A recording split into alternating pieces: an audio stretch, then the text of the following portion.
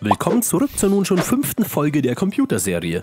Dieses Mal geht es natürlich weiter mit einer weiteren internen Komponente, die für die schnelle Abarbeitung in einem Rechner unverzichtbar ist. Die Rede ist vom Arbeitsspeicher. Warum dieser Extraspeicher so wichtig in einem Computer ist und wie er diese Aufgabe erfüllt, erfahrt ihr gleich. Wenn für dich dieses Thema aber komplett neu ist, würde ich dir sehr empfehlen, zumindest das erste Video der Reihe anzuschauen.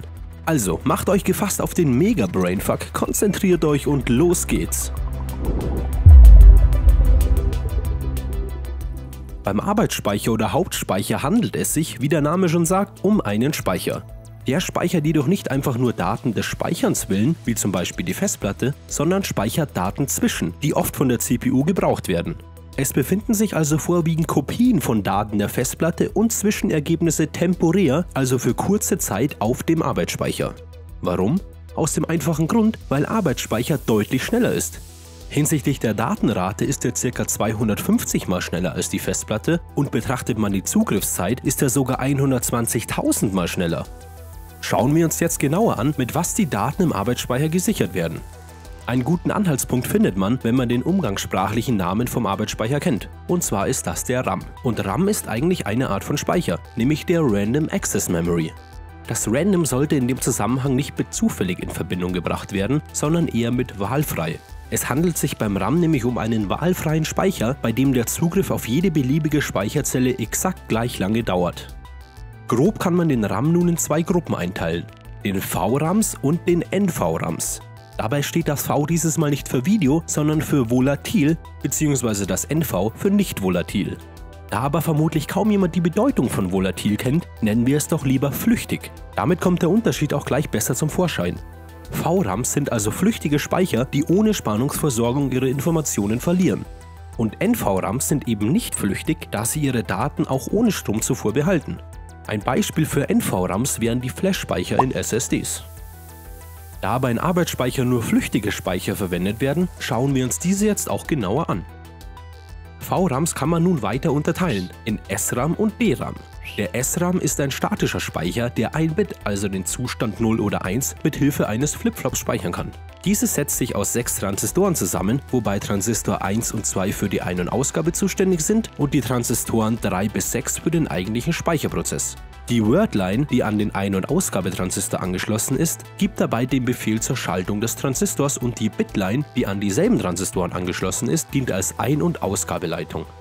Vorteile dieses statischen RAMs sind, dass er sehr schnell ist, Lese- und Schreibvorgänge also innerhalb kürzester Zeit vorgenommen werden können.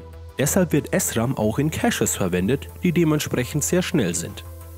Außerdem genügt es beim SRAM, eine unveränderliche Spannung anzulegen, damit er seine Informationen behält. Es fällt damit das ständige Auffrischen weg, das wir beim DRAM noch beobachten werden.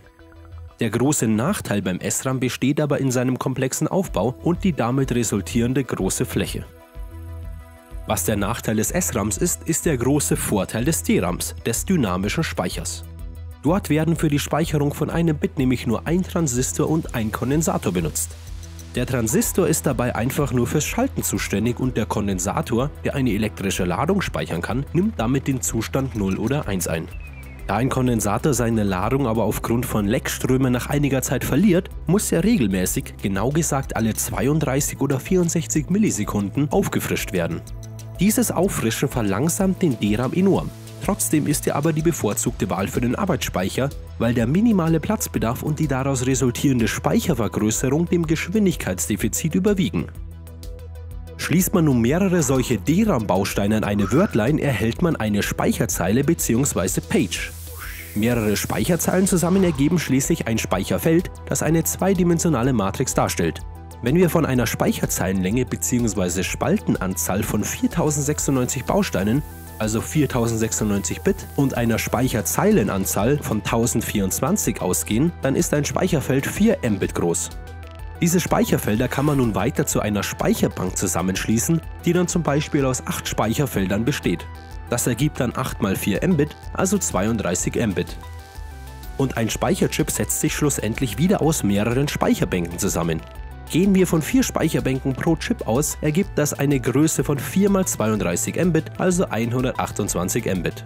Teilt man diese dann durch 8, weil ein Byte eben 8 Bit groß ist, ergibt das 16 Megabyte für einen Speicherchip. Soll nun irgendetwas in eine Speicherzelle geschrieben oder davon gelesen werden, wird zu Beginn erstmal der richtige Chip und die richtige Bank direkt angesprochen. Der Speichercontroller der CPU übergibt jetzt die Adresse der Speicherzelle, dessen Zeile mit Hilfe des Zeilendecoders entschlüsselt wird. Diese eine Speicherzeile aktiviert man nun, indem die Spannung an der Bitline gekappt und dafür an die Wordline angeschlossen wird. Nun wird mit dem Spaltendecoder die richtige Position in der Speicherzelle gefunden. Die Bitline wird jetzt mit der Datenleitung des Speicherchips verbunden. Beim Lesen erfährt man damit den Zustand des Kondensators und beim Schreiben wird damit der richtige Zustand gesetzt. Beim anschließenden Deaktivieren der Speicherzeile wird die Spannung an der Wordline wieder gekappt und an die Bitline angeschlossen, damit die Zustände gehalten werden.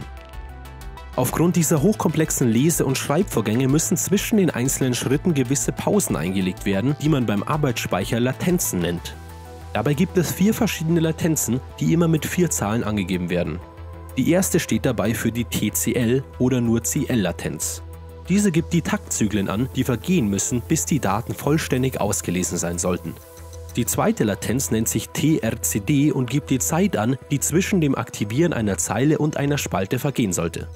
Die dritte Latenz ist die TRP-Latenz und gibt die Anzahl der Taktzyklen an, bis der geforderte Ladungszustand erreicht wurde, und als letztes gibt es noch die TRS-Latenz, die für die Zeit bis zu einem Neuzugriff steht. Rein rechnerisch setzt sich diese aus der CL, der TRP und einer gewissen Sicherheit zusammen. DRAM ist aber nicht gleich DRAM. Oft liest man bei Arbeitsspeicher nämlich auch noch von SDRAM.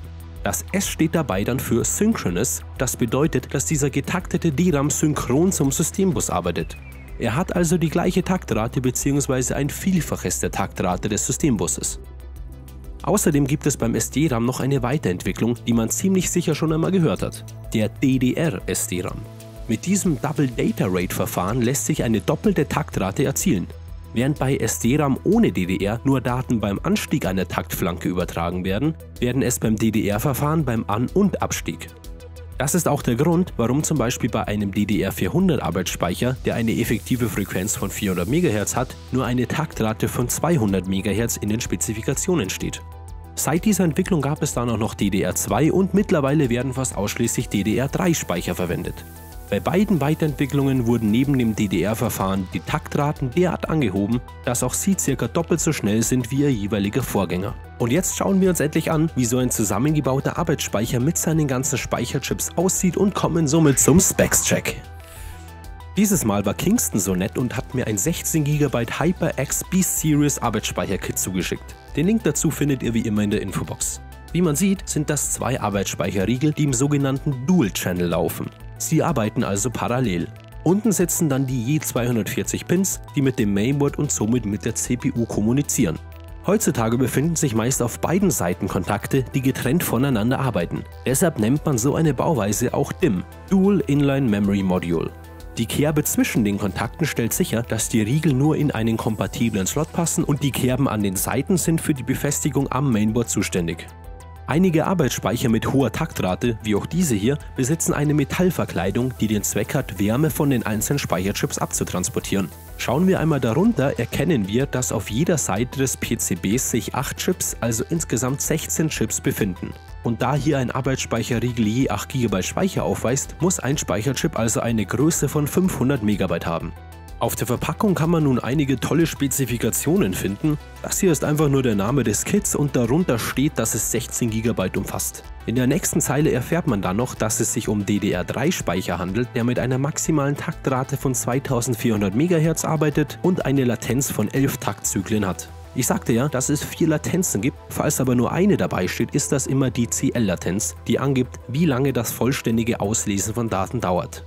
Dann erfährt man noch, dass es 240 Pins gibt und es sich um Riegel mit je 8 GB und UDIMM-Bauweise handelt.